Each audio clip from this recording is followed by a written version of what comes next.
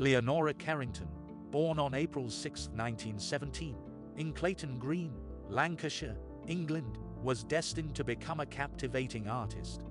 Her upbringing in a wealthy Roman Catholic family on the estate of Crookey Hall exposed her to Celtic mythology and Irish folklore, which later influenced her art. Rebelling against her family and religious upbringing, Carrington was expelled from multiple convent schools before being sent to boarding school in Florence at the age of 14.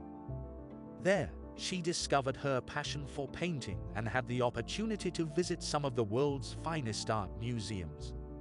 Carrington's journey led her to London, where she enrolled in Amadio's Infants Academy and encountered Surrealism for the first time. At the International Exhibition of Surrealism in 1936, she found camaraderie with fellow artists who rebelled against the English aristocracy. It was there that she discovered the artwork of German surrealist Max Ernst, with whom she would later fall in love. Carrington and Ernst moved to Saint Martin d'Audequy in southern France, which resulted in her disownment by her father.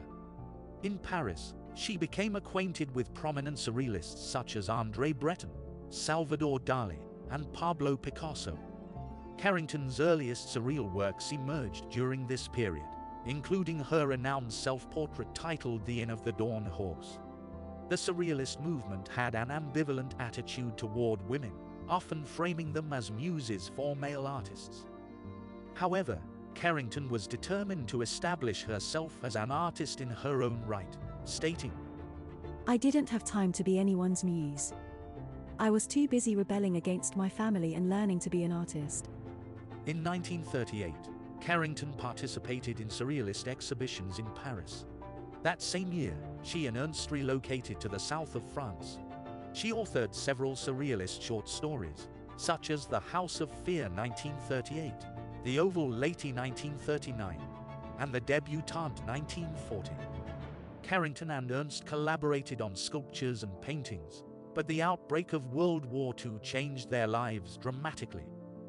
Ernst was arrested as a hostile alien, but he escaped and fled to the United States, leaving Carrington behind.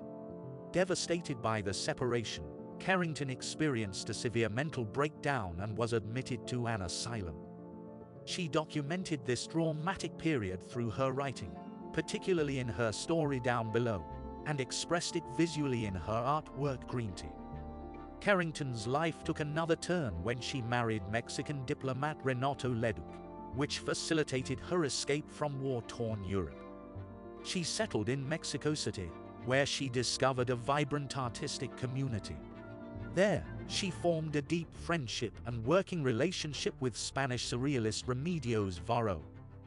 Mexico became Carrington's home for the rest of her life.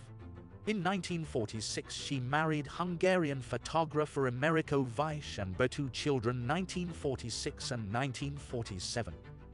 She thrived as an artist and delved into subjects like metamorphosis and the mysteries of the world. Her paintings portrayed fantastical compositions and often included imagery of domesticity and motherhood infused with magical elements, as in The House Opposite 1945 and The Giantess 1947. Some of Carrington's works from the 1940s and 50s contain groupings of 3 women, such as 3 Women and Crows at a Table 1951. They are presumed to be paintings of herself, Varro, and Katie Horner, another friend. Carrington's artistic impact was widely recognized, and in 2005, her painting The Juggler set a record as the highest-priced work by a living surrealist artist at auction.